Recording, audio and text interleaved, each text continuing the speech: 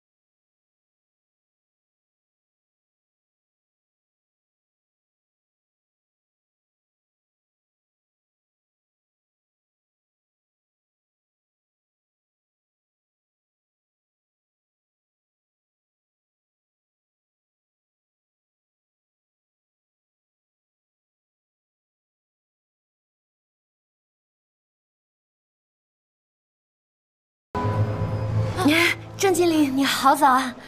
早，还早呢。你们整整迟到了3分钟，知道吗？知不知道这3分钟能做多少事情？经理，我们是有原因才迟到的。什么原因？身体不舒服？睡过头了？闹钟没有响？还是路上堵车？能不能给我点高级的理由？我们出车祸了。啊？你出车祸了？那你们有没有受伤啊？哎，韩东山。我这处理事情的，出车祸。那怎么没有受伤啊？不是，我们是车被撞了，但是人没事儿。当我是3岁小孩呢，蒙我呢？迟到就迟到，不用找什么理由。按照公司的规章制度，迟到了扣工资。郑经理，你这也太不讲道理了吧？我们也不想出车祸啊，这是外力不可抗因素，你为什么要扣我们工资啊？对啊，郑经理。我也觉得太不合理了，你也觉得不合理？行，那他们俩的工资从你那儿扣。行，扣我的。哎，不行，郑经理，你不能扣韩教练的，你知道吗？因为毕竟他今天没有迟到，迟到的是我们两个。干什么呀？看不出还挺义气呢。行，那你们的工资一起扣。郑经理，我们才迟到了3分钟，你至于扣工资吗？什么叫才迟到3分钟？郑经理，不好意思啊，我迟到了。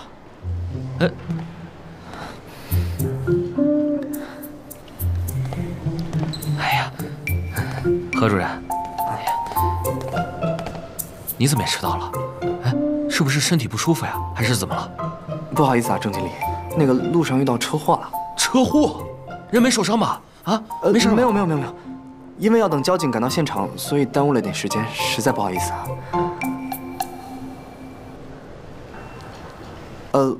我是顺路送他们一起过来的。是啊，是啊，我们搭红光哥的车来的。对，何主任送我们过来的。哈哈，还真有这么档子事儿啊！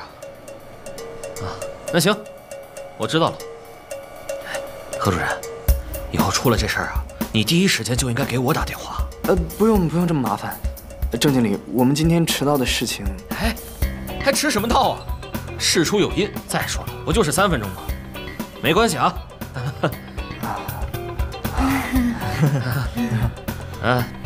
行了啊，那这次的事情就既往不咎。以后的工作要认认真真的，多努力。哎，谢谢郑经理，谢谢。何主任啊，一会儿呢，我给你泡一杯安神茶，喝完了再工作。哦，谢谢。我这就给你泡去啊。哎，好嘞，您先忙。走了，好好工作啊。哎，好。这郑经理也太奇怪了，红光哥，他那么巴结你干嘛呀？我早就听说，郑经理对红光有特殊照顾，没想到这事儿是真的。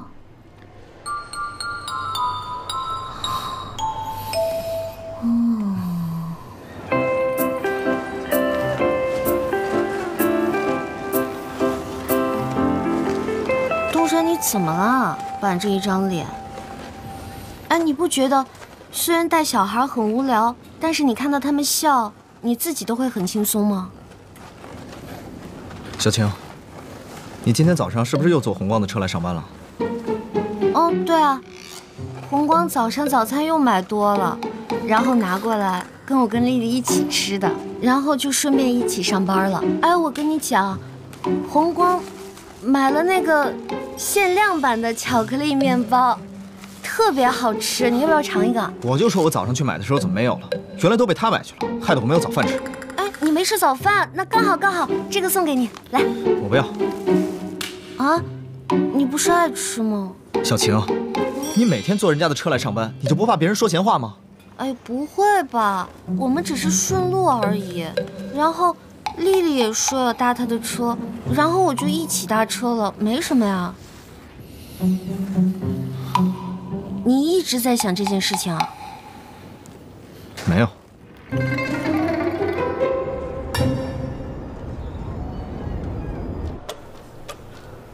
红光哥，我觉得像你现在光买早餐和接下班已经不够了，要不然下点猛药。不用了吧？我觉得现在节奏挺好的。行，不过我还是要提醒你，小晴一呢，每天见最多的是我；2呢是东山，你充其量也就是个第3。可你是女的呀，而且东山喜欢的是……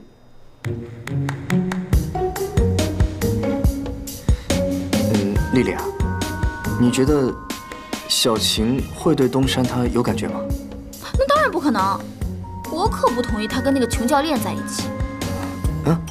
什么？不是小晴拜金，只是身为姐姐的我，总给她上思想教育课，让她知道找男人就该找有能力的，像红光你这样的。好吧，那我好好想想我应该怎么做。要不要一起去吃个午饭，想想对策？你先去吧，我把这个资料看完了再去。好吧，拜拜。拜拜。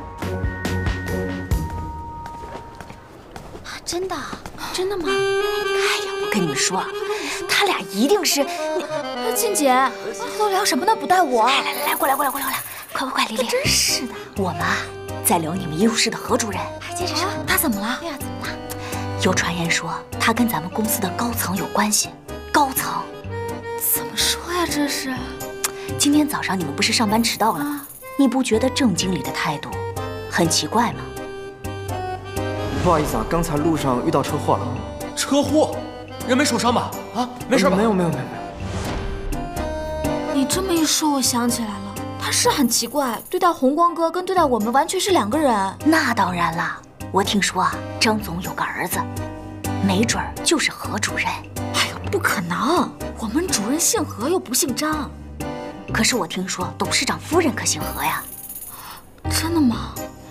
那这么说来，红光哥就是个富二代啊！那他隐藏的可是够深的。哎，现在的有钱人啊，他都流行低调，你也别拆穿他啊。哦，我不说，绝对不说。行，不跟你们聊了，回上班了啊。散。走吧。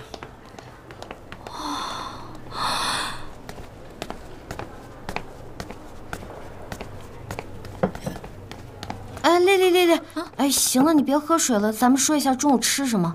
要不咱们吃套餐吧？套餐今天打7折，打完7折应该是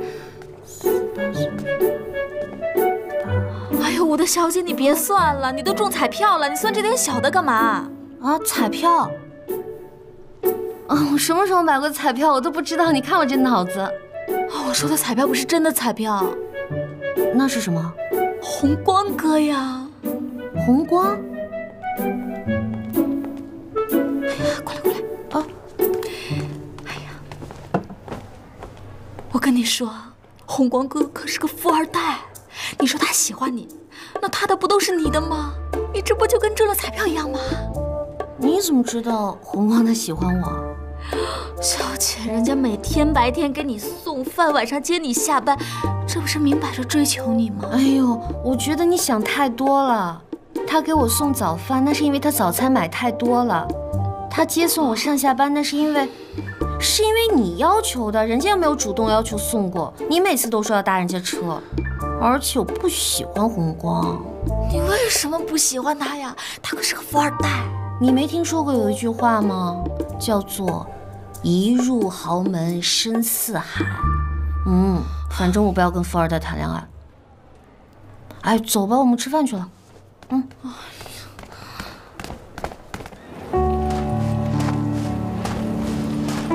小晴本来对我就没感觉，再让她知道我的身份，那不是更没戏了？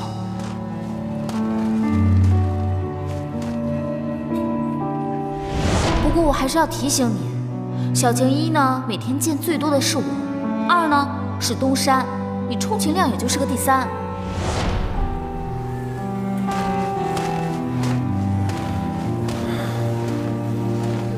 何主任，哟，何主任，这么巧呢？张经理，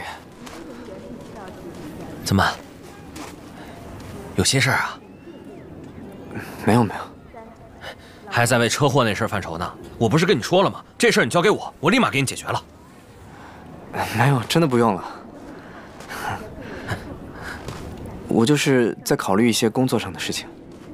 工作上的事儿，那我更帮得上了。咱们在一个集团，我又是个经理，什么事儿跟我说说啊？那你有医生执照吗？医生执照我当然没有了。不过何主任，以后你要是遇到其他的麻烦的事儿，你也可以找我啊。千万不要客气啊，什么事儿你都可以找我。说实话，我觉得我跟你之间特别有缘。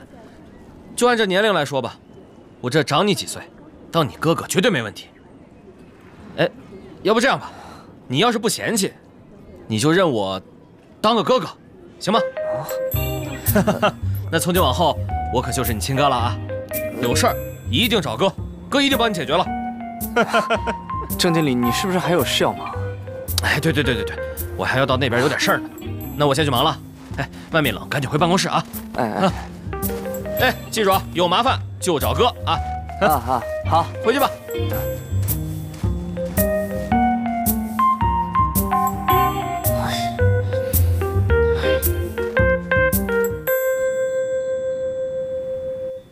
就是这样。你居然有情敌？妈，是有这个可能。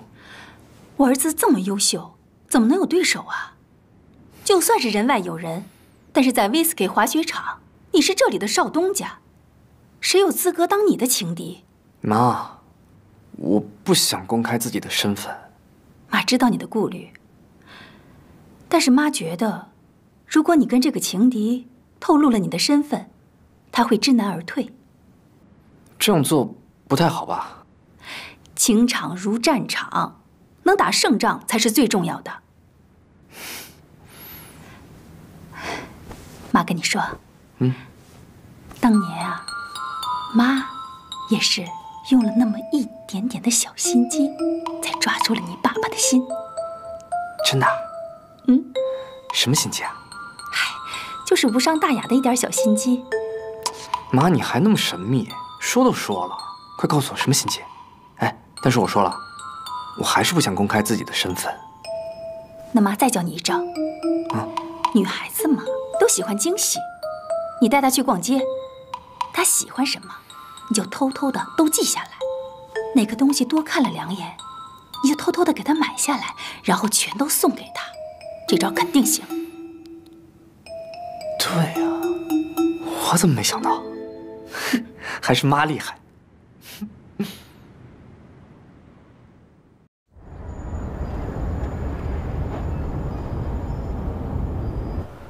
你们知道这是谁拿来的吗？郑经理早上给你的。郑经理？主任，郑经理怎么对你那么好呀？就是同事之间的互相照顾吧，没什么。郑经理是不是知道什么了？得想个办法。对了，主任，东山约诊了，一会儿就到。哦，哎呀，我差点忘了。行，那我先去忙啊。哎，好，主任再见，拜拜。拜拜。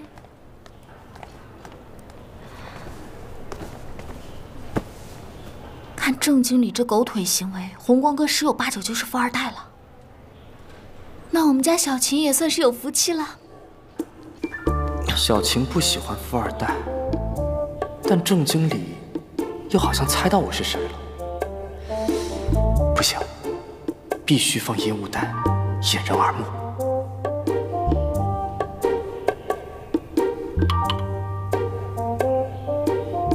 东山，我想请你帮我个忙。什么忙？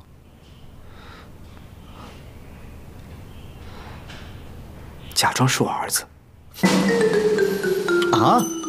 哦，不是，假装是我爸的儿子。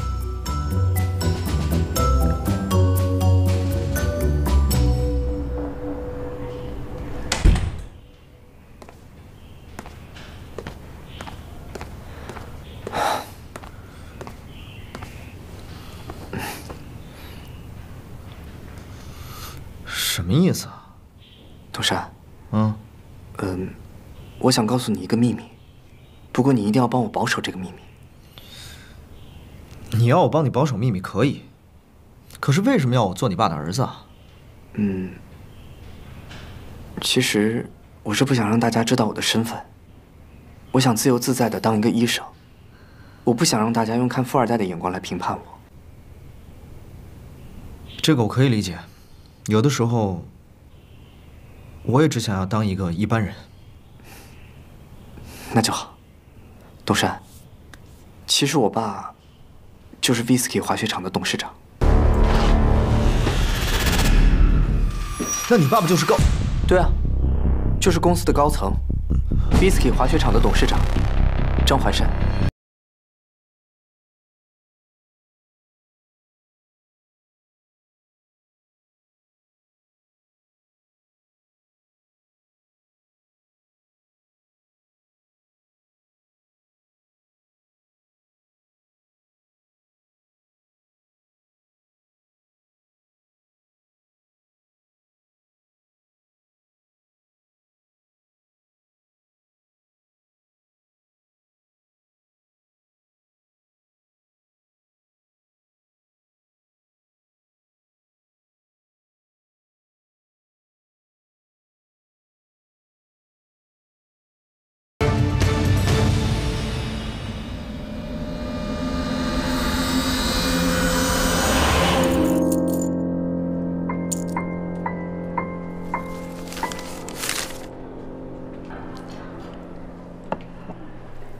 韩总，这策划案你觉得怎么样？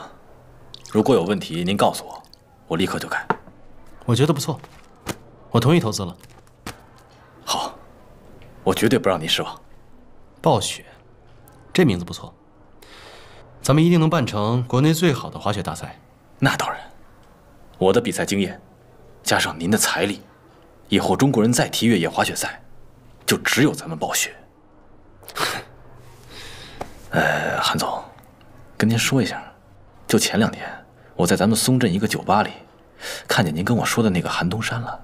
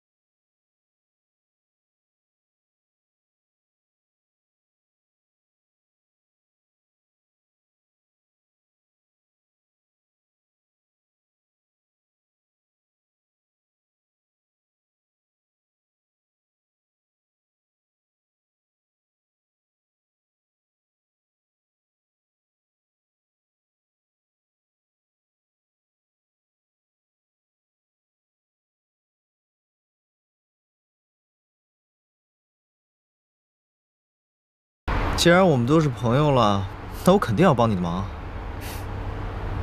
谢谢你啊，东山。说吧，我们接下来怎么做？具体的我还没想好，不过重点就是要让郑经理认为我爸的儿子就是你。这好办，我就每天在郑经理面前瞎晃悠，然后时不时的透露一点什么不就行了？我看这行。不过，我说了你别生气啊，你要改变一下着装。这也好办，我哪天回家拿几套名牌衣服不就行了？既然做戏呢，咱们就要演得真一点。我带你去买新的吧，买几套眼熟的名牌，就算是我请你的演出费，你觉得怎么样？好，那出场费这点可不够，你还要请我吃大餐。好啊，没问题。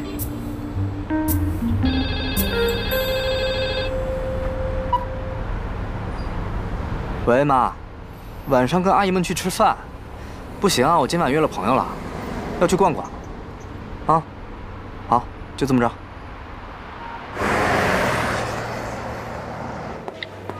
你儿子这是跟你说什么了呀？看你这乐的。哎呀，我儿子最近啊交了个女朋友，带他逛街去了。红光交女朋友了，这真是大喜事啊！这个我们当阿姨的，是不是该准备红包了呀？必须准备个大红包啊！哎呦，那我得先准备着。你不是还有事吗？你先走吧，我再到处逛逛，给红光他爸买点衣服。行，那我先回去了，你逛吧。拜拜，拜拜。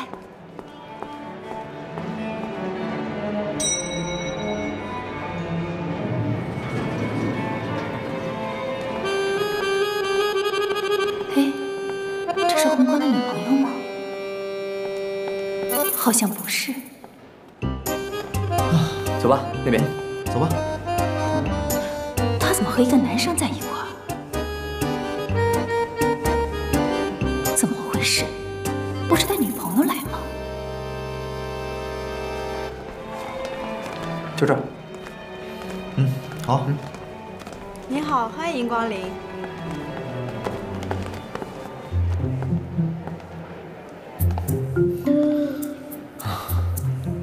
红光，买这么多，是不是有点太多了？没有，不多。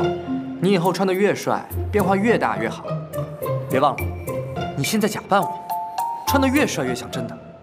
行，那买下来，包起来吧。来，你好，帮我把这个包起来。跟你来逛街还真挺好的，男生逛街啊，快、方便、利索。是吗？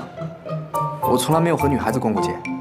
幸好你没有跟他们逛过街，跟女孩子逛街比滑10公里的野雪还累。啊，我饿了，咱们吃饭去吧。走，我请你。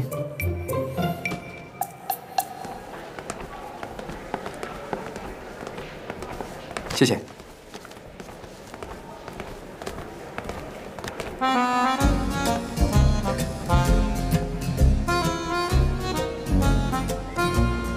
又逛街又买衣服，还变化越大越好，还有什么假扮我越帅越像真的？这什么意思啊？这人是谁呀？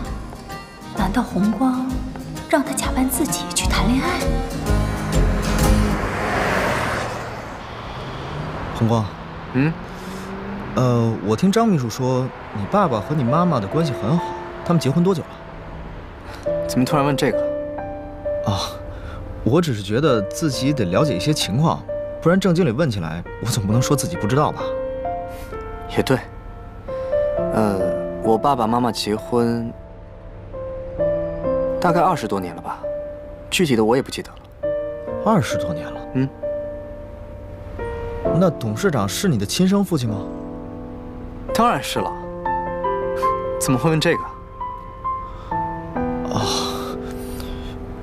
我因为你是不是觉得我姓何，是跟妈妈的姓，所以觉得他不是我亲爸？对。哎，其实现在随母亲姓的人很多啊，而且我觉得一个家庭里，孩子姓什么并不重要，重要的是家庭的和睦啊。也对。而且我们家感情一直非常好，我之所以不想曝光自己的身份，就是怕大家用应付小老板的态度来对待我。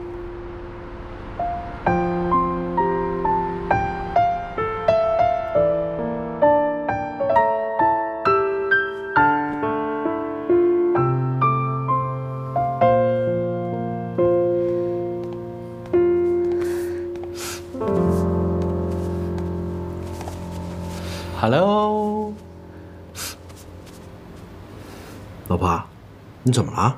你不是跟你姐妹淘出去吃饭去了吗？怎么吃成这样了？跟他们吵架了？老公，你坐下，我想跟你聊会天儿。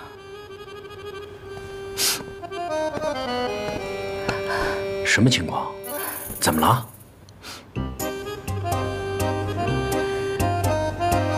老公啊，我们的儿子，他一直都很优秀，对吗？哎，你怎么突然说这个呢？怎么了？我是说，如果他和我们想象中的不一样，怎么办？那也没关系，老婆，不一样又能怎么样呢？你看啊，当时我想让儿子做世界上最棒的滑雪运动员，可是儿子理想是当医生，他自己努力学习，考上了医学院，你看现在成了一名医生。可是这回不一样，这回真的不一样。我勒个乖乖！老婆，你跟我说实话，咱儿子是干坏事了？那怎么了？他一定是被那个人带坏了。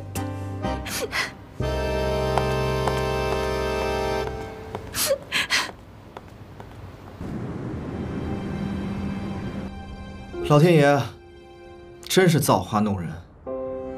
人家明明不想认我，我现在却要假装是他儿子。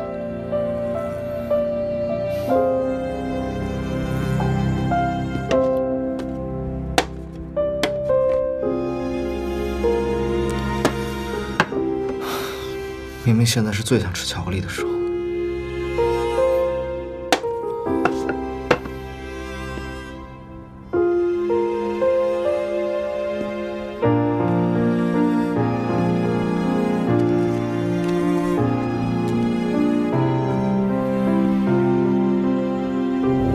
皇帝，你的过去受你父亲的影响很深，他是你的一个姐。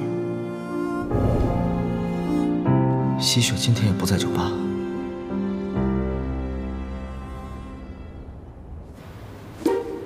你妈说你跟人学坏了，你小子跟我说实话啊，你最近干什么坏事了？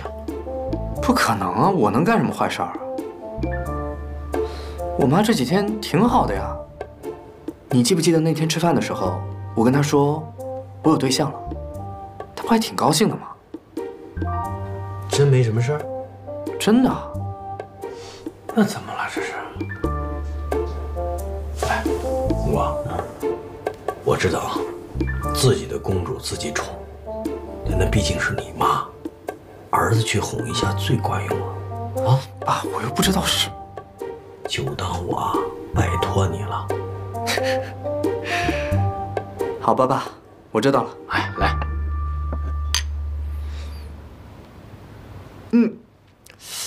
对了，爸，既然我帮你的话，你是不是也得帮我啊？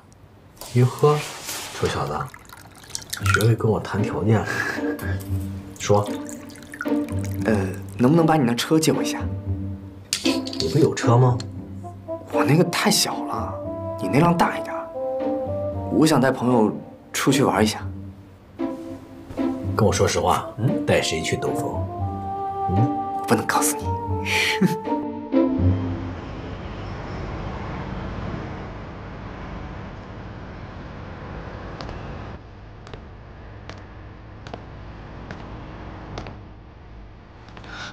谢雪，神经病啊！不好意思啊。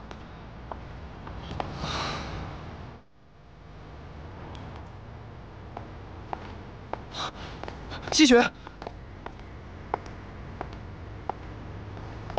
算了，我们又被当成神经病。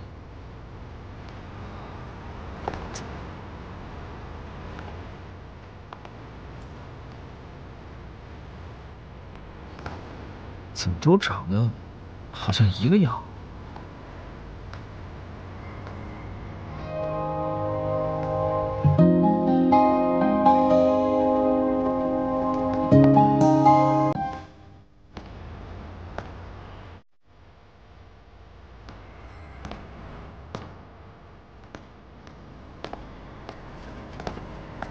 欢迎光临，想买点什么？哦，这个六芒星是什么意思啊？这个六芒星有很多意思，在希腊神话中，它是女神的一种象征符号；在印度教中，它又代表着一种阴阳的结合。阴阳结合？你看啊，这个尖端向上的部分代表着男性，向下的部分代表着女性。那它在塔罗牌里又是什么意思啊？在塔罗牌里有六芒星的牌阵，并且隐士牌中手中的灯也是六芒星牌，所以六芒星也有保护和守护的意思。保护和守护？我只是觉得这个项链特别特殊，你在哪儿买的？这是小晴的，你问小晴好了。我不太记得了，好像一直都在我衣柜里边吧。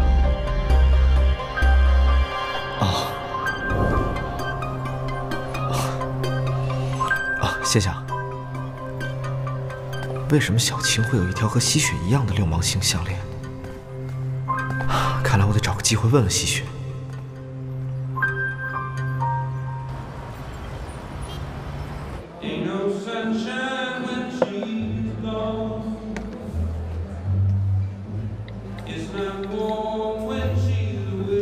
喂，名单上我又找到一个叫明琴的，出国去了。过2天人回来了，我想办法接近他。不用你去了，他回国你第一时间通知我，我亲自去见他。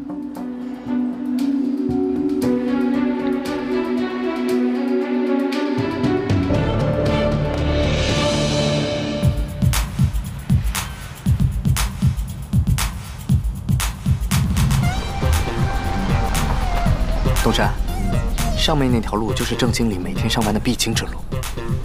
以后就拜托你了。放心吧，没问题。那你先去前面等我，免得到时候穿帮。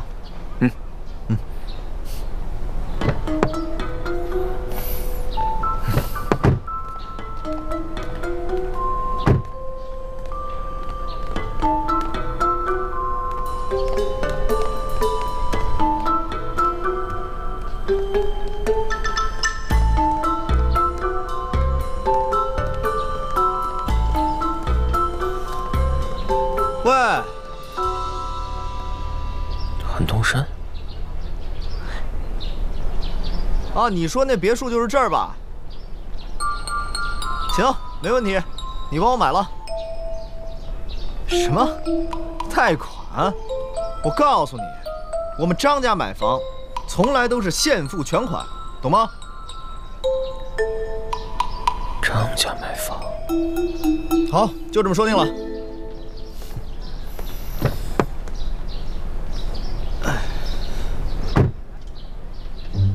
他们张家。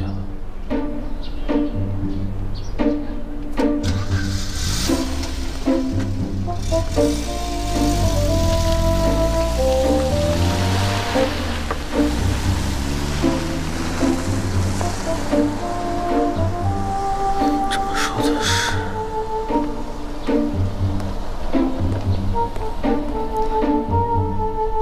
哎，东山，我觉得郑经理已经上钩了，你表现不错。这次辛苦李总了。哎，不辛苦，我要谢谢韩董啊。好，走吧。好。啊，哎，是大叔，怎么办？去，好，走。哟，达叔，好久没见，没变样啊？变什么呀？这什么情况？这么热情啊？自己人还这么生分？你是来跟你也来这儿吃饭啊？吃饭，替我打折呀？哎呀，花点小钱没必要。你和谁呀？我自己啊。啊？那行，那我先走了，拜拜。哦，这是，哦好，一个朋友。这边请。哎呀，还好有韩总掩护啊。我看咱们没事，最近别见面了。也好，等事情成了，我们好好庆祝。OK， 好吧，我先走了，我车在那边。OK， 拜拜，拜拜。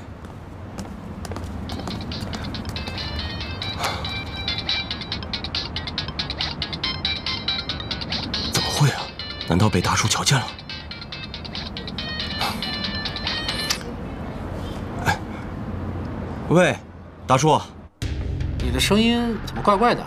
没有吧？我刚健纹身。哦，你在忙啊？啊，我跟一个客户在吃饭，想跟你介绍，让你认识一下。你要是忙的话，就下次吧。啊，没事，达叔，要不这样吧，那个下次我组局，我安排。好的。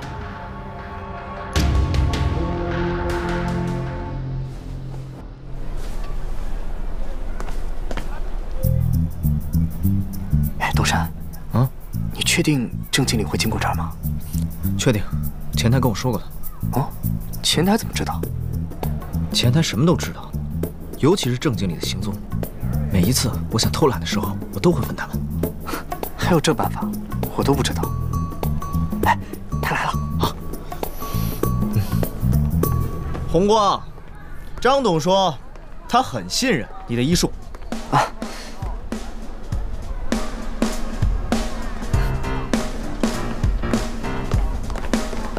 谢谢少爷的引荐，以后张董的健康我一定尽心尽力。有你来当我爸的私人医生，当然放心了。能得到接班人您的认可，我真的是特别荣幸。哎，对了，我的身份暂时不想让其他人知道，你懂的。我会小心的。好，那你先去忙吧。